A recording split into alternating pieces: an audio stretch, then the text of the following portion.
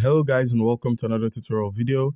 And in this short tutorial video, I'll be showing you how to create the Wemix wallet. It's easy to get this wallet. Open up your browser using the link in the description of the video. Once you've opened your browser with this link, where you have the most secure and transparent wallet, that's the installation options. We have Google Play and we have App Store. So for the iPhone or the iOS devices, you could make use of the App Store. For Android, simply click on Google Play. Once you selected Google Play, simply click on the install option, and by simply clicking on install, alright guys, and once you click on the install option and you're done with the installation, simply click on open. That's to open your Wemix wallet. Click on next, and the intro is shown. So do take your time to read some of this.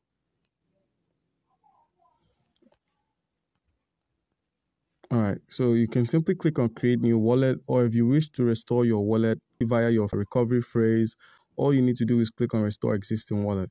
So click on create new wallet, enter a passcode for this wallet.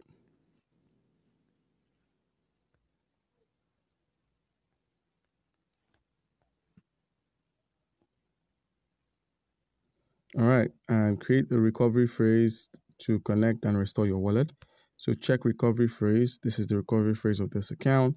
I have read the precautions. Click on next. Enter the recovery phrase.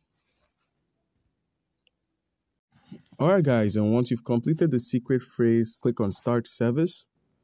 And now you're met with your account balance. You can easily add Wemix tokens. You can find the Wemix tokens on your assets menu. And when you scroll down, you can find the USDC coin, you can find Tipo, and so many other cryptocurrencies. You can also make swaps on their platform. You can use the NFT section as well. You can also view your history, your transaction history, and the rest.